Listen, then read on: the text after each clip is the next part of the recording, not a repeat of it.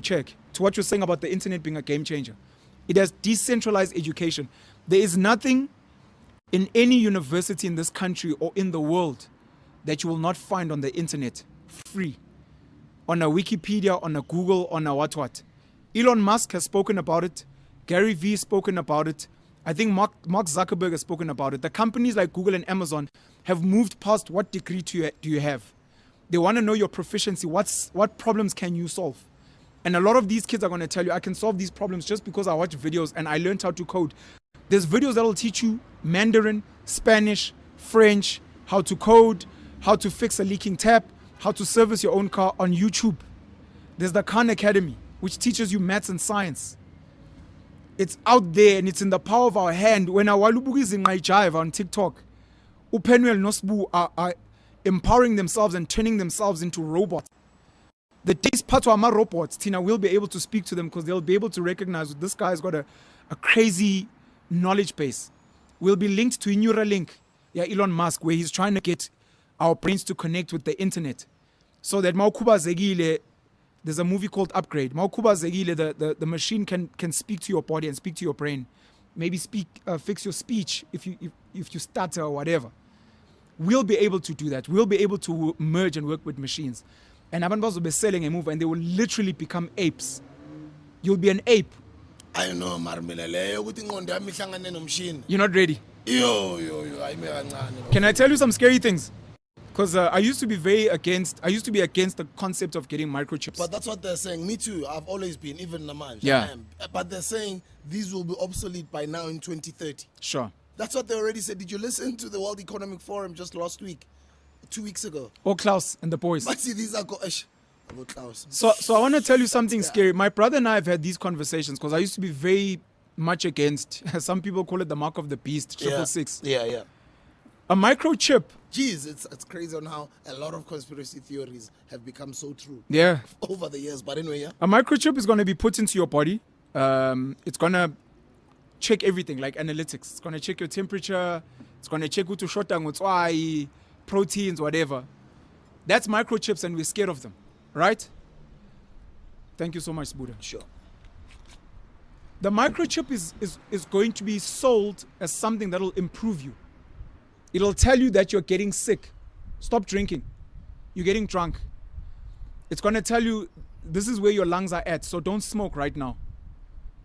It's going to check your vitals. It's going to communicate with you in real time. And you're going to say no.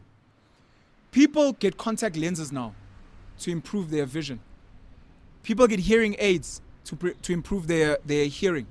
People get fillings and false teeth to improve so that they can eat. We already have implants in ourselves. They primitive compared to a chip, but we already have implants. And one of the things that I've heard before is you're running away from a chip, but you're already carrying a chip every day. That's listening to all your conversations.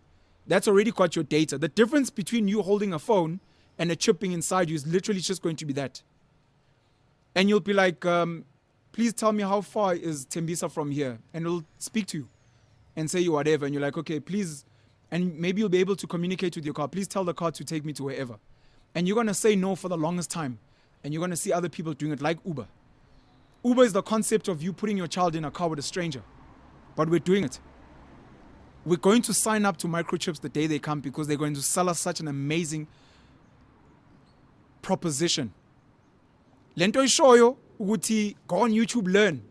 The microchip is going to say don't go on YouTube. The day you need that information will guide you step for step in your head. What do you want to know? I want to know how to say hello in Mandarin. Oh, it's ni hao. And it'll tell you in your head. You'll be like, oh, ni hao. And you're like, how do you know that? You're like, no, I just spoke to my chip. And they're introducing this obviously via propaganda. If you watch one of the latest Spider-Man movies, the Marvel, Tony Stark, Iron Man, who's like a tech guru, and apparently was modeled after Elon Musk in real life. He's the real life Iron Man apparently. He builds this suit for Spider-Man that communicates to him because Iron Man has got a suit with Jarvis, which is the chip. It's the Siri, it's the whatever voice recognition that you use. And his suit speaks to him about everything. My Kotola, the suit warms him up.